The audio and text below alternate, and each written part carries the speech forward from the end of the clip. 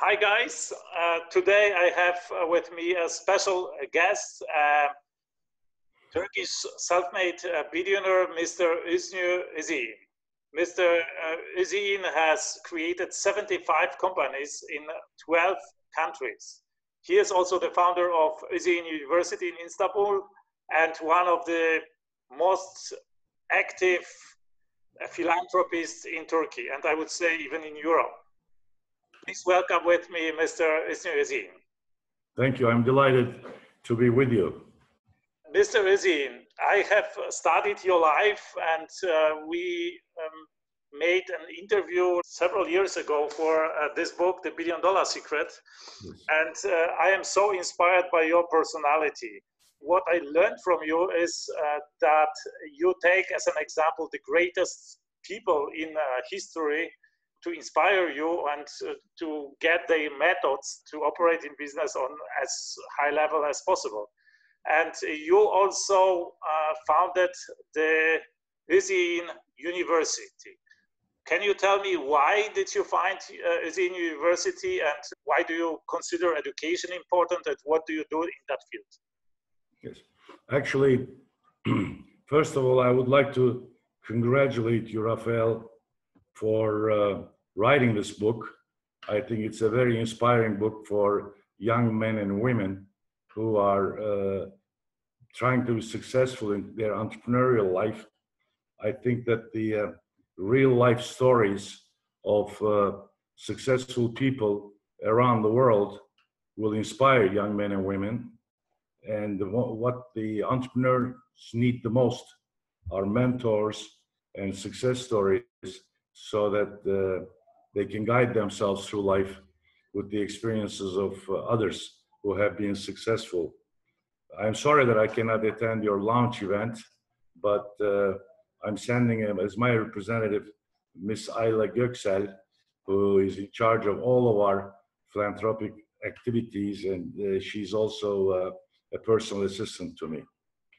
So the reason why I founded Özyegin University is because I feel that an emerging country like Turkey, what it needs most is well-educated and trained young men and women.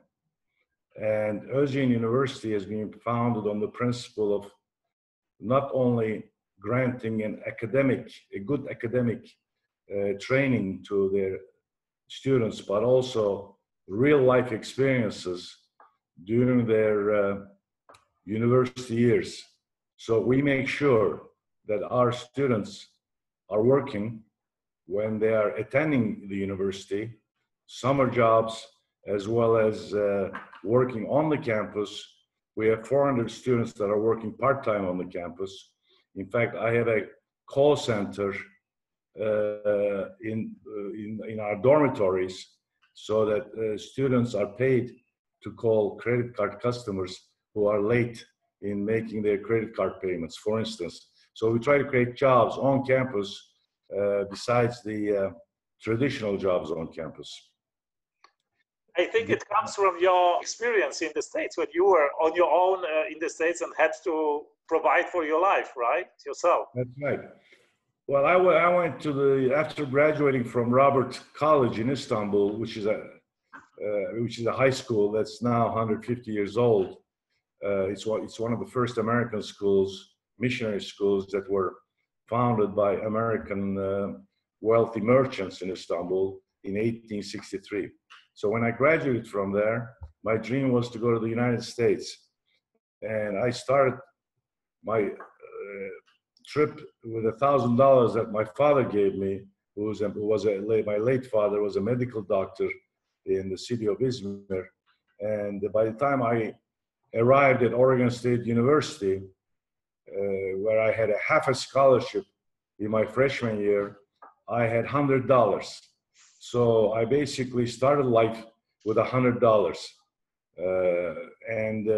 I worked all through my college career. I did every job you can imagine. And I was able to, I was a civil engineering student, so I could find summer jobs in the field of engineering.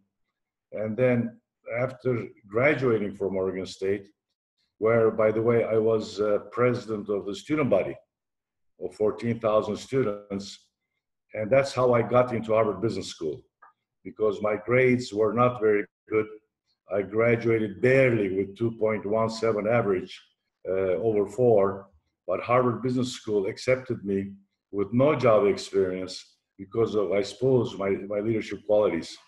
And I had my first entrepreneurial job at Harvard Business School, where in my second year, I ran what was called Gallows Grill, which was a grill that operated in the evenings for students that worked late. I made hamburgers and pizzas for them, and also on weekends, because the main cafeteria was closed on weekends, because MBA students went elsewhere in Boston over the weekend. And I made $8,200 in my second year at Harvard Business School. That translates into something like $260,000 with today's dollars, because tuition was $2,000. Now it's $60,000. So you have to multiply the $8,200 by 30 times. And that was an immense amount of money. And I paid all my debts to the school from my first 2 years. Then I even invested a few dollars in the New York Stock Exchange at that time. Wow, it's amazing. And this shows also the importance of work, I mean, of hustle, right? You need to put in the time and not think that you can become successful in your coffee break, right? That's right. The student that operated the grill before me had 13 employees. I did it with only 3 employees. So that means I had to work quite a lot harder than the previous second-year students that ran that grill. And that's how you come into profit, right? That's right. Why did you want to actually contribute to the $1 billion book project? Well, the reason why I wanted to do that is because I always think it's important to share my lifetime experiences with others. I do this quite often in Turkey. I visit different universities and different high schools where I address to the students and relate my experiences, because I think it's extremely important. And that's exactly the reason why I also wrote a book myself as a biography. I completed it last year. And I admire also, Rafael, for writing this book, because I never had an experience of writing a book. It took me 8 years to write this book with the assistance of an editor. And it took me 5 years to write mine, so I understand what you are talking about, right? But I had to, to travel around the globe several times actually to gather the material for that. And you had your material in your head already, so it's. Yes, but I was honored, of course, to be a part of this book, and I hope that your book will be a bestseller in Amazon. It actually became a #1 Amazon bestseller last week in several countries already. We will see. I hope it will be quite successful. But from your, I would like to know from your standpoint, because you are so far away in the business success, what makes this book valuable and maybe different in your eyes? Because there are thousands of books on success, right? Well, this is the first time that several successful entrepreneurs in different fields of life have been accumulated in the same book. Right. So in other words, you can compare the lifestyles of different entrepreneurs and how they reached success in a way with different methods, but obviously with the same desire and drive, which is really basically to be passionate about your work. In other words, if you're not passionate about your work, you cannot be successful. You have to be in love with your work, and your work has to be your first hobby.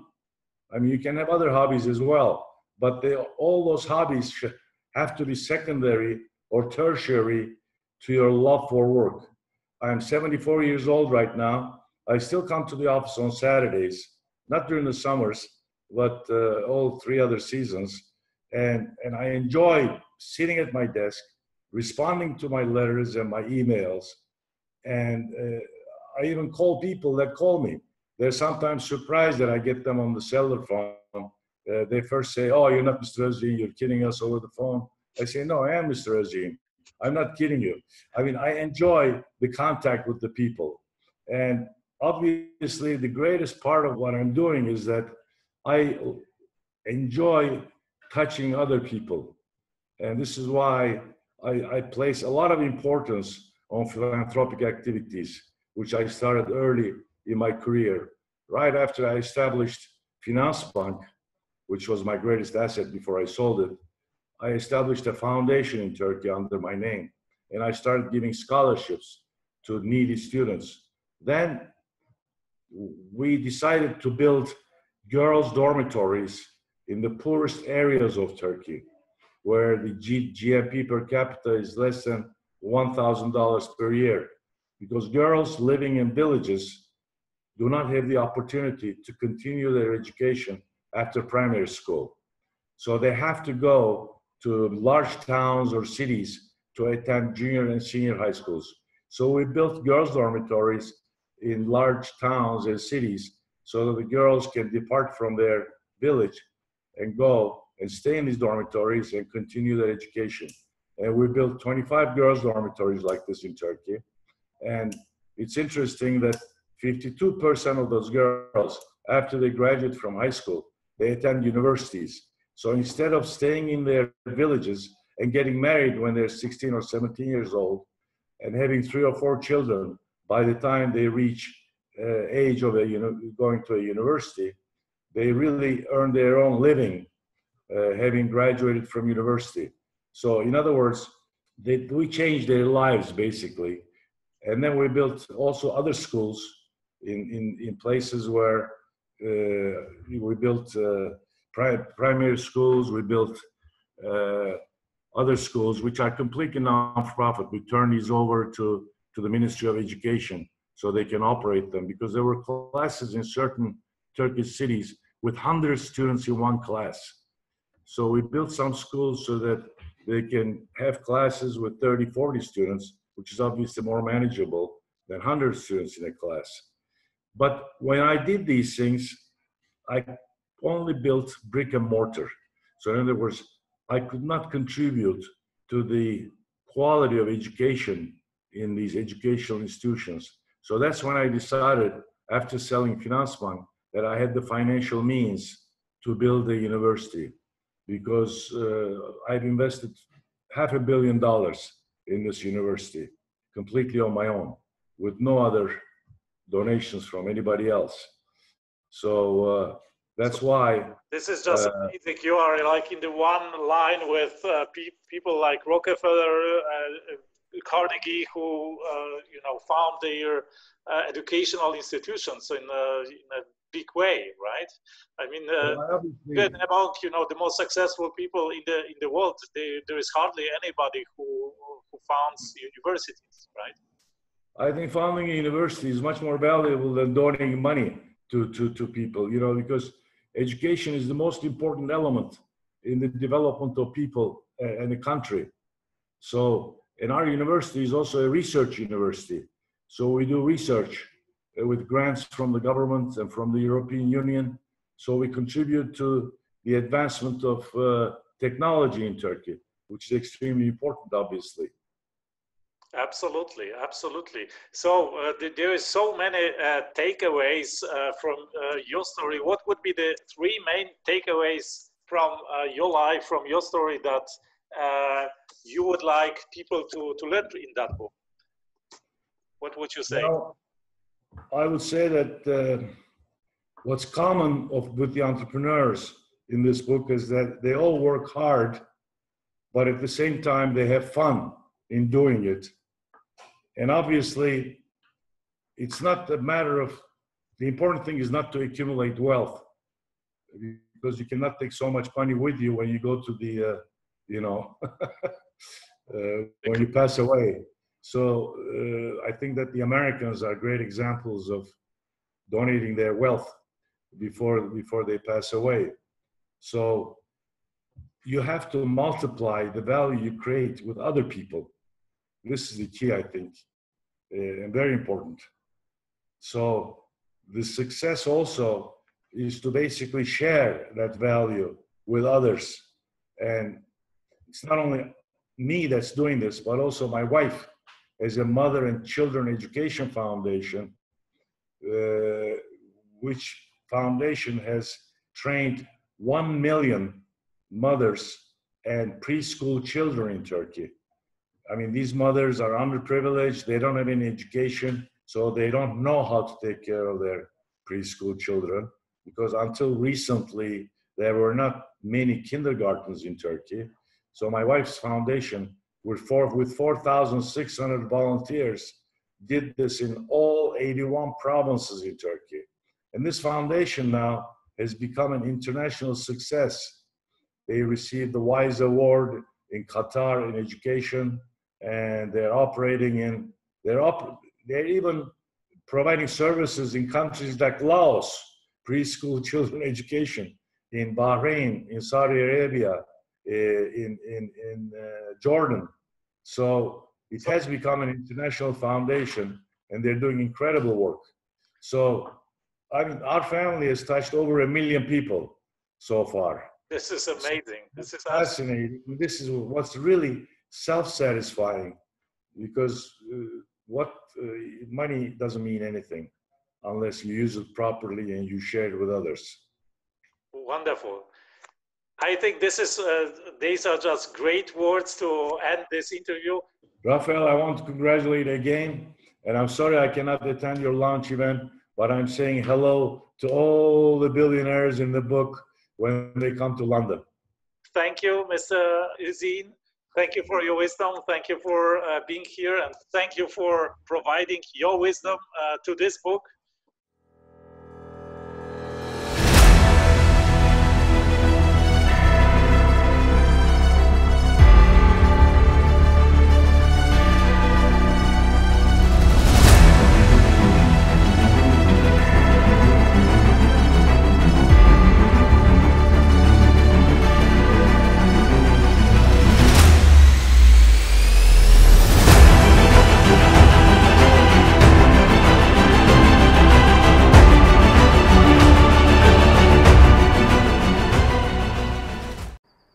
To get this unique book, The $1 Billion Secret, go to my website, thebilliondollarsecret.com.